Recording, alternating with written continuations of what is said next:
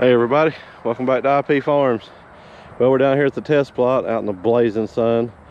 Wanted to come down and check on it. Today is I believe Tuesday, August the 30th. So we cut this Saturday, August the 27th. Looks pretty good. I haven't done the test on it yet. It's very dry on top, of course. It's a little green on the underneath, but I think it's dry enough to do. So I'm going to do the test here and see. And you can all laugh while I try to remember how to do this. But they were calling for a little bit of rain this afternoon.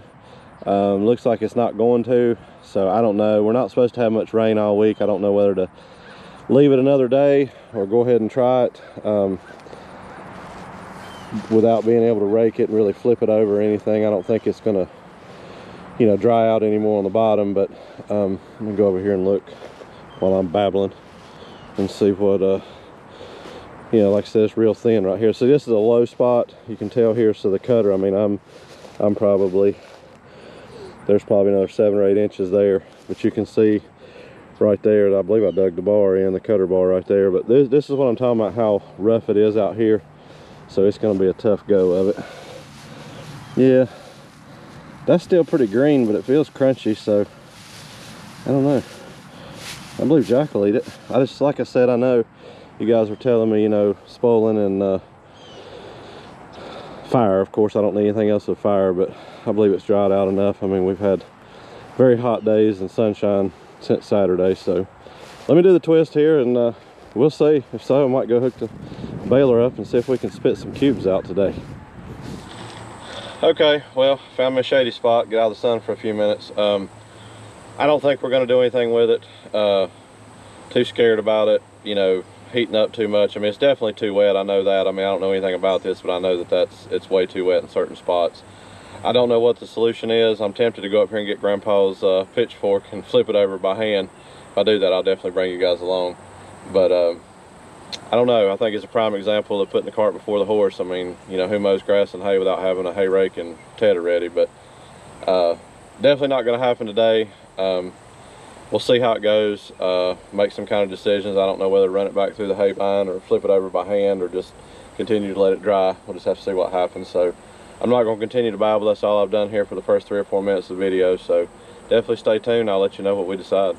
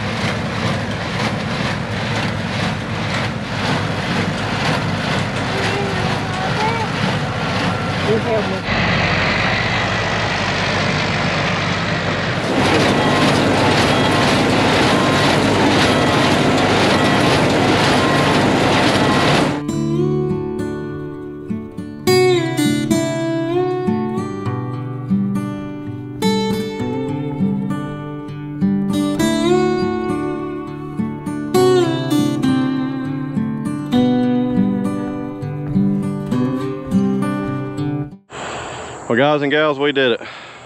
We baled hay at IP Farms. My family, first time in over 40 years.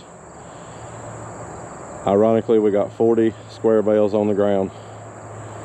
Not very good quality, just a bunch of weeds, but it gave me the experience I needed, I think. Can't complain about the baler.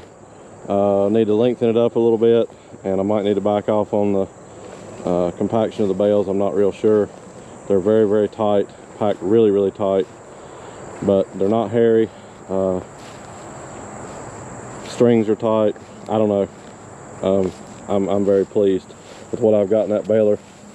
I can't complain one bit.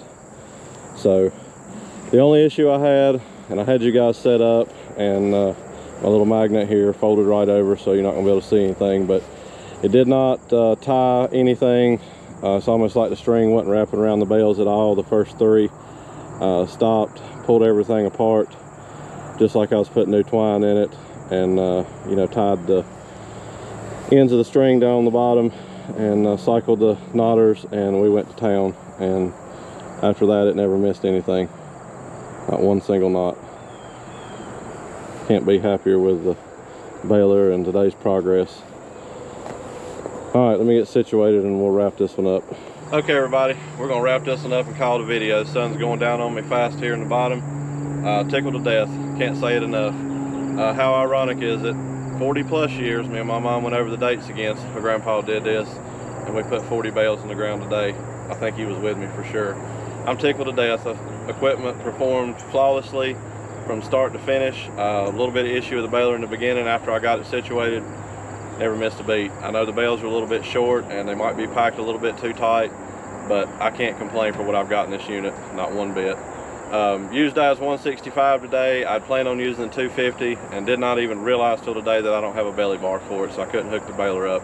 So in the future, hopefully we'll have the 250 hooked to the baler. We'll use DAS 165 for the rake and the hay bind, and then when I get the round baler going, we'll use the 1086. So hopefully you guys enjoyed it. I'm not real sure how the footage turned out. I got some different clips, you know, different ways, but tell you what, it's an awesome day, awesome day. This little test plot and deciding to do this and finally putting forth effort is really worked out. Can't say thank you enough for everything you guys do. All the new subscribers, you guys have been with me from day one.